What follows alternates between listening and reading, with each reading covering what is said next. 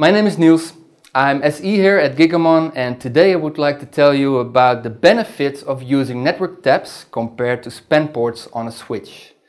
If you're spanning, it's a low priority software process on a switch, and because it has a low priority, you're not 100% sure that all the packets are being sent to the tools that you're using.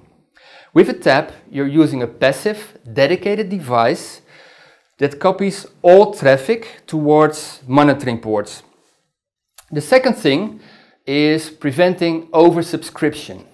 If you're looking at your infrastructure, you have ingress and egress traffic coming and going from your switch. If you're spanning that across a unidirectional link, it might be that you have packet loss because the math doesn't add up. If you use a tap and you have ingress and egress traffic, we have dedicated connections for both flows towards the tools.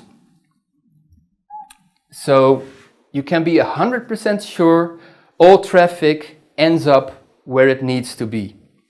A third thing is that when you combine span ports or taps with an aggregation switch, you have more flexibility. Then we have operational flexibility, and we're going to talk about that in the next session.